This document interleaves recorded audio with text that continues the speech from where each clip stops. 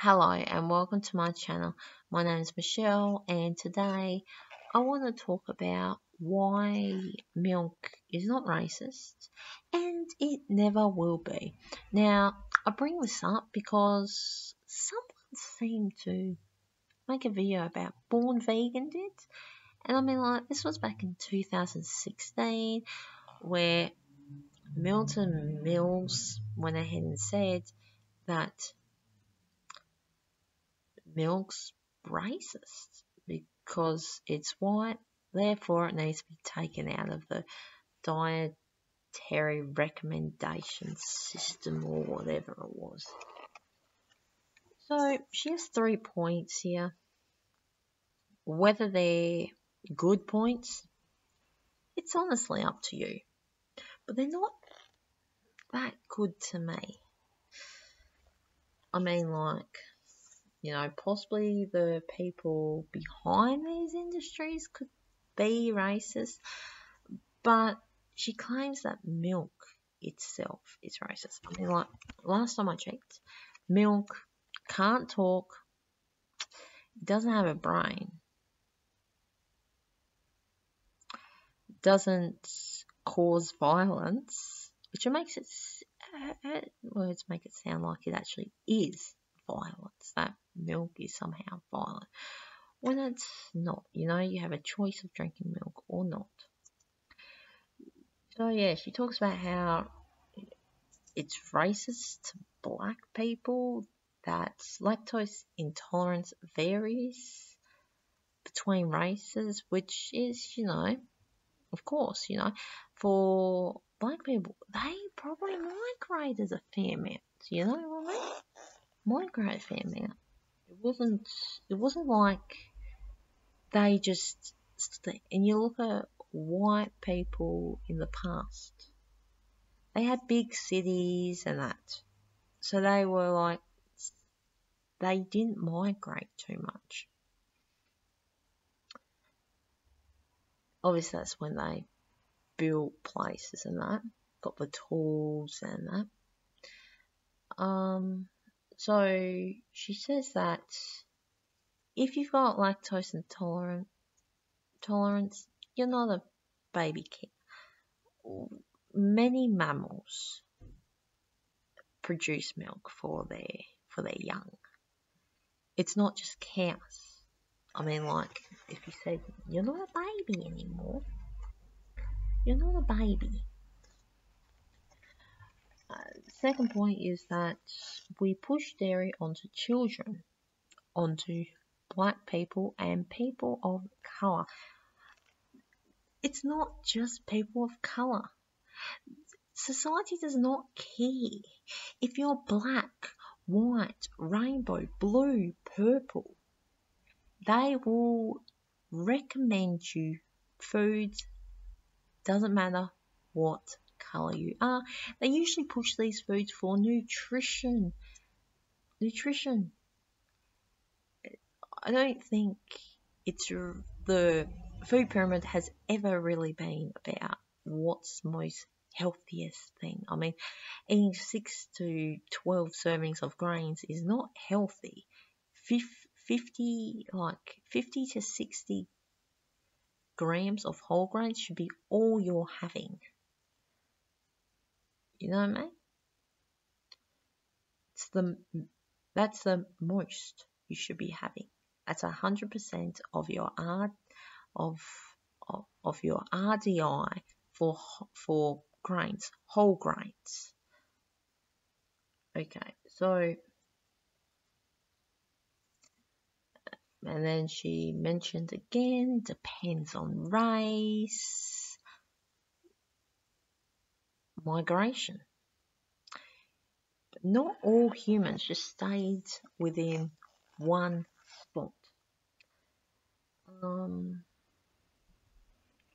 Yeah, eat, drink dairy. No, it's not It's not healthy. Guess not nutritious either. I mean, like the whole entire thing of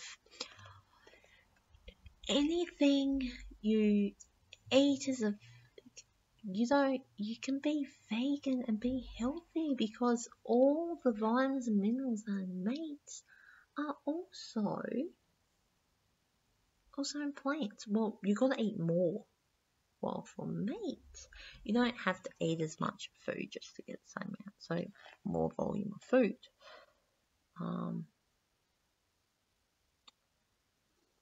And then she calls this systematic racism. No, it's not racism because this is pushed on everyone, not just if you're black or Latino. Now, that was the second point. The third point is industrial farms and slaughterhouses located in communities of color. Now, she didn't say those exact words, but it's around about what she was saying. So she was saying that, there's so many health problems with industrial farms. Now, if you live by, I'm sure you may have some problems, may increase some things, may increase sickness, maybe.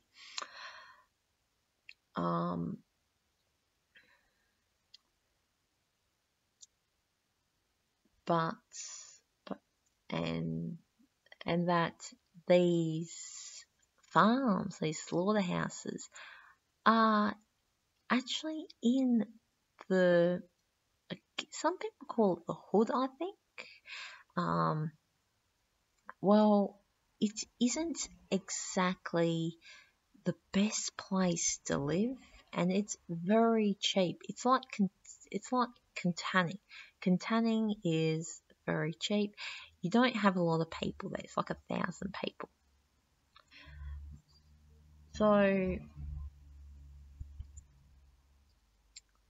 yeah, the reasons why these farms, these slaughterhouses are there is because it's cheap, and as we all know,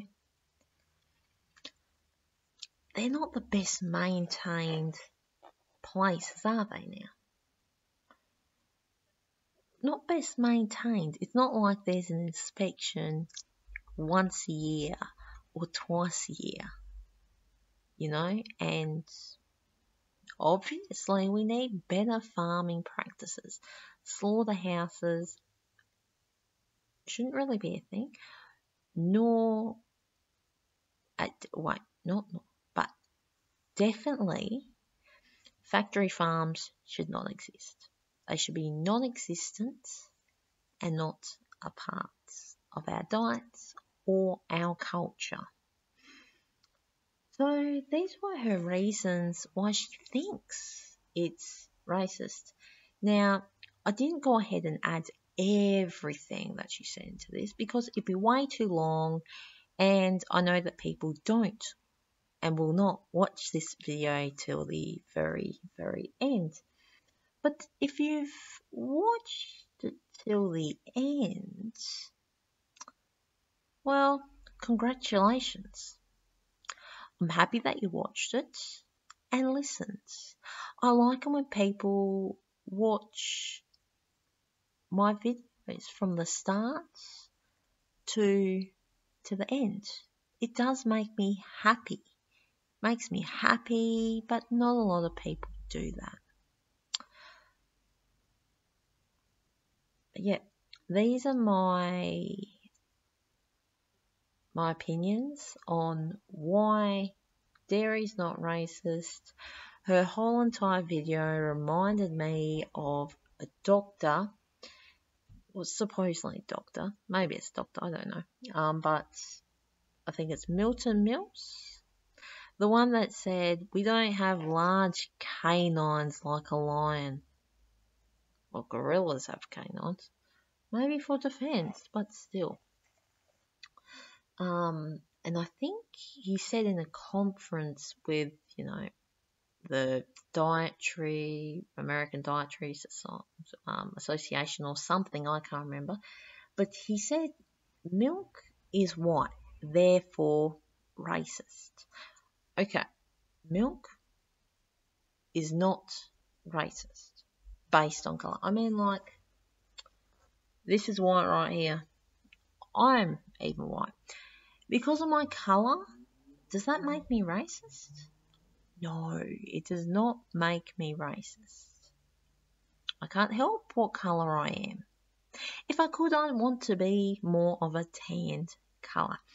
Anyway, that's all for this video. I hope you liked it. Leave a comment, leave your opinion. No, I love when people leave their opinions, but please don't attack. Don't attack. Be civilized. After all, that's what this channel was about. It was about civilized between vegans and meat eaters. That's what I wanted, and that's always what I wanted. Anyway, see you in the next video.